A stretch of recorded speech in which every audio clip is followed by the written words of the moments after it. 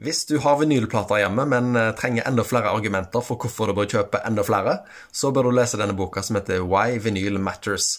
Det er intervjuer med en rekke musikere av stort og mindre kaliber, fra de helt superkjente som Lars Ulrich, til de veldig små ukjente DJ-ene, så i hvert fall jeg aldri har hørt om. Og pluss det er et intervju med Nick Hornby, som jo har skrevet High Fidelity om livet i en platebutikk, den gang folk faktisk kjøpte fysisk musikk. Så dette er en nostalgisk bok, men den har også et blikk fremover.